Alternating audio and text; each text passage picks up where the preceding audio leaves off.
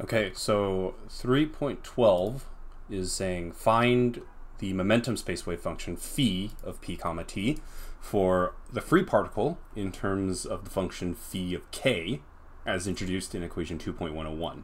Then show that for the free particle, the magnitude squared of the momentum wave function is independent of time. So let's start right away just with the definition of the position wave function for the free particle. So as defined in equation 2.101, this is going to give us psi of x comma t is equal to 1 divided by the square root of 2 pi multiplied by the integral from negative infinity to positive infinity of phi of k times e to the I times kx minus h bar k squared divided by 2m times t, all multiplied by dk.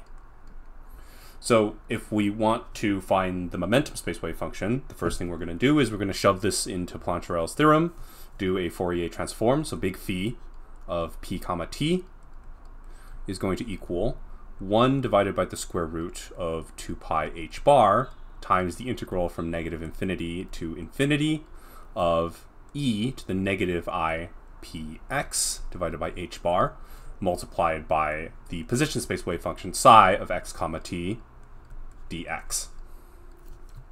So if we shove this in, this is going to give us, let's see, 1 divided by the root 2 pi becomes just 2 pi. We still have the root h bar.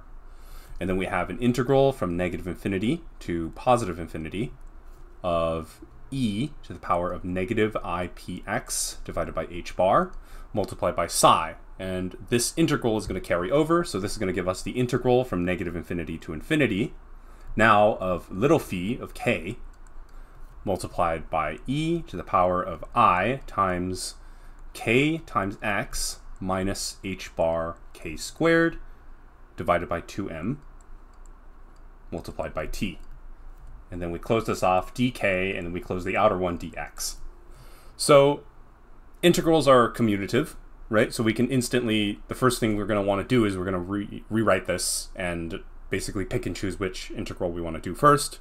So let's do that. This is going to equal 1 over 2 pi root h bar. And then a double integral, both from negative infinity to positive infinity. I'm going to split all my exponential terms out. So first off, I'm going to move my little phi to the left. Next, I'm going to define e to the negative I px divided by h bar. And I'm going to split this exponential into two exponentials, e to the I kx times e to the negative h bar k squared divided by 2m times t dk dx. So the question now is, okay, do we integrate by k first or do we integrate by x first? And well, if we try to integrate by k, we have this mystery function, right, phi of k, and we don't know what that is. It's some arbitrary function, so we can't integrate that. So we might as well start by integrating x. Well, there's only two terms here that have x, right? This exponential and this exponential, these two. So let's consider what this integral equals. So an integral from negative infinity to infinity of e to the negative I px divided by h bar times e to the I kx, all closed by dx. And then we can do this integral and then shove it back in there and then see where we can go from there. So let's recombine this. This is going to give us integral from negative infinity to infinity of e to the negative I px divided by h bar plus I kx. Then if I do a little bit of associative property, this is going to give me e. I'm going to factor out the ix, and I'm going to reverse the order so that the positive is first. So this is going to be k minus p over h bar. And I've turned this into the form of something like ikx, effectively, where k is just an arbitrary constant that equals this term, right? So this is not a solvable integral because, remember, a complex exponential is just a sinusoid, and sinusoids are not integratable over infinity because it goes up and down forever, it oscillates and never goes down to 0. So because of that, this term is just going to be undefined. But we can cheat a little bit. And this is sort of where I would say this is one of those situations where you really start to see the difference between if you're a math major or if you're an applied science major. And what I mean by this is that in physics and chemistry and a lot of physical sciences that if you want to major in those, what you learn when you go deep enough is that math is sort of the tool to get the results you want, whereas in a math major, math is the whole point of it.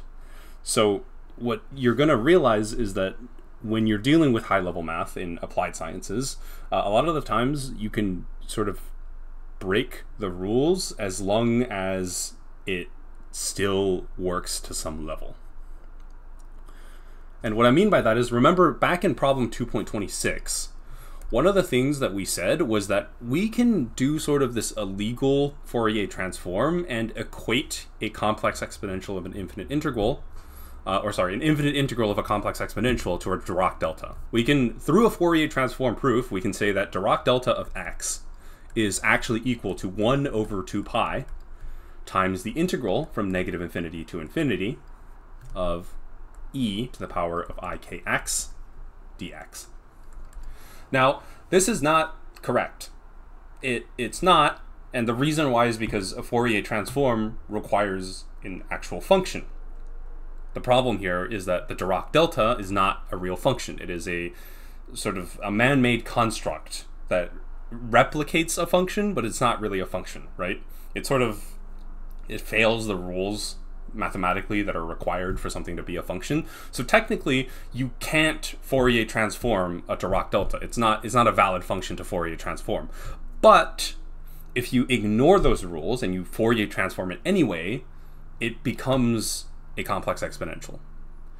And we can technically just say, okay, in this case, what if I just don't care that that's illegal? And what if I just did that anyway? And it turns out that if you do this, it is going to give you the correct answer. And the reason why is because although this breaks mathematical rules, it does not result in any consequences that actually affect the physical nature of your system. And I'm going to show you exactly what I mean right now.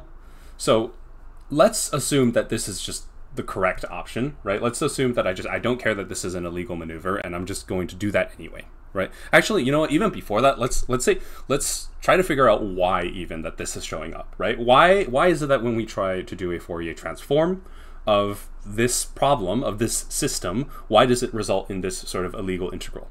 And the reason why is because we're missing this little phi of k. Because remember, back in the position space wave function, if you go back to that chapter that talked about it, the reason why this phi of k is here is because it is a modulating term that effectively forces your complex exponential to go to 0 at infinitely far away. And that forces normalization, and because of that, the resulting wave function is normalizable. It is valid mathematically. That phi of k is not in this integral.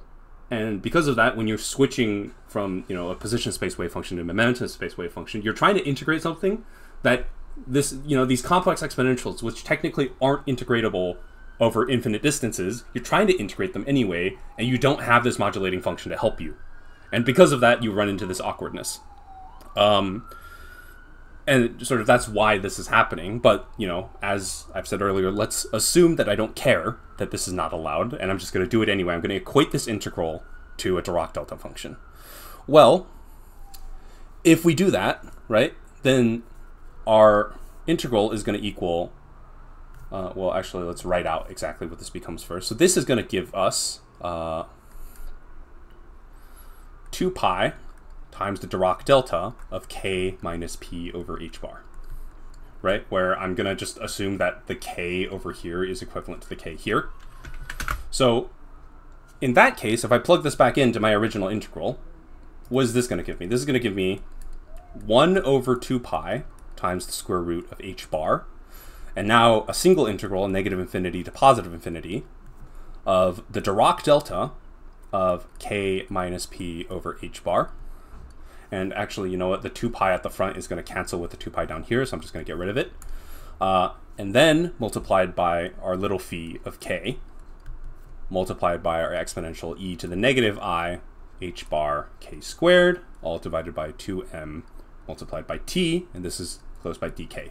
And now, well, we can actually solve this, because remember, a Dirac delta inside of an integral is going to just pull whatever value the Dirac delta is based on out of the integral, right? So if we solve this, you know, it's just going to pull out the value k equals p over h bar, and everything else is going to be 0.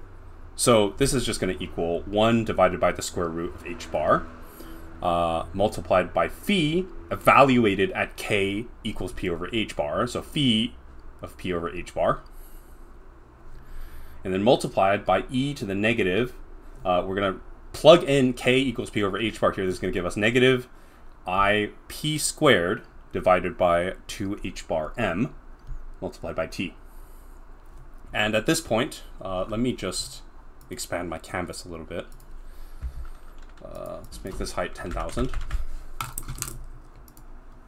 So if this is equal to my momentum space wave function phi of p comma t, well, the probability density, or the probability distribution mag phi of p comma t squared is going to give me 1 over h bar phi of p over h bar magnitude squared, and then this complex exponential just goes to nothing. This is exactly what we expected, right? This thing is time independent, and Griffiths said, oh, you should expect that the momentum space wave function has a magnitude squared that is independent of time, and that this sort of represents momentum conservation, right? So we've found that, you know, this is a valid solution. It turns out it is the right solution, but why does the Dirac delta technique work, right? Why are we allowed to do this illegal Dirac delta substitution technique? And the reason why is because the physical implication of doing this Dirac delta, it's allowed in our system. In fact, it's required in our system, right? Because what does a Dirac delta do? A Dirac delta, basically, it forces k to equal one value. In this case, it forces our k to equal p over h bar, right? That's what this Dirac delta is doing. When we take this, it forces our k values to only equal p over h bar, because the Dirac delta is going to equal 0 for any other value where k isn't equal to p over h bar. What does this signify? K equals p over h bar. Well, h bar is a constant, so we don't care about h bar. What really matters here is it's forcing k to be directly proportional to p. K is proportional to p. Well, k is just our own way of rewriting the energy, right? K is directly proportional to the energy, whether it be like energy or energy squared or whatever our weird system makes, but k is related to energy. So by saying k is proportional to p, what we're really saying is that the energy is proportional to p, and p is the momentum. So what this is saying is that the energy of our system is bounded by momentum. So if momentum is larger, our system has more energy. If momentum is smaller, our system has less energy. I mean, that's just a normal physical system, right? Like think about, you know, just something like in a macro scale. Think of a ball rolling down a hill, right? If this ball has more momentum, it has more energy. If it has less momentum, it has less energy. That's obvious. Doing this Dirac delta substitution, even though mathematically speaking it's illegal, the thing that it sort of, the rule that it imposes onto our system is one that, you know, physically is allowed. And because of that, even though this is not a mathematically valid maneuver that we've just done, it does not affect the physics of our actual system. We are allowed to do it. And sort of, if this feels very weird, I have one other example that sort of supports this idea of, you know, in applied sciences, sort of you just bastardize the math however you want, as long as it still works for your given physical system. Another very good example of where you encounter something like this is when you just start learning circuits. When you just start learning circuits and you learn to sort of replace these cosine terms of current and voltage and whatever, when you just start learning how to replace them with complex exponentials. Because it turns out, you know, mathematically, it's a lot easier to work with complex exponentials than cosines and sines. So a lot of times in early, in introductory textbooks, when you're dealing with complex numbers for current and stuff, they'll say, okay, this current is defined as like an infinite sum of cosines and sines, right? And they'll say, okay, well, instead of doing that, let's just approximate this, or not approximate this, but let's remodel this as a summation of complex exponentials. And what we'll do is we'll do all the math for complex exponentials, because math with complex exponentials is just straight up easier than math with cosines and sines. And what you'll do is you'll do the math with it, and you'll pull out the real version. You'll pull out the real component of the complex exponential once you're done with your math, and you just get rid of the imaginary component. Because cosine, if you have a current that's equal to like cosine of some constant at the front and x, right? There's no way that this equals e to the I kx, right? But you can say, okay, let's just turn this into cosine ax, and then I'm going to add this fake term plus I sine ax, and I'm going to turn this. I'm going to say this is then equivalent to a complex exponential, e to the I kx or ax or whatever, right? And then I'm going to do a bunch of math with this. And remember, the thing about complex numbers is that the real component and the imaginary component stay sort of independent from one another. So you can do a bunch of math and stuff with this exponential, complex exponential, and once again, it's easier than doing math with something like a cosine. And once you sort of solve your problem, you just convert this back into cosine plus I sine, and you just get rid of the imaginary, and that's just your physical answer.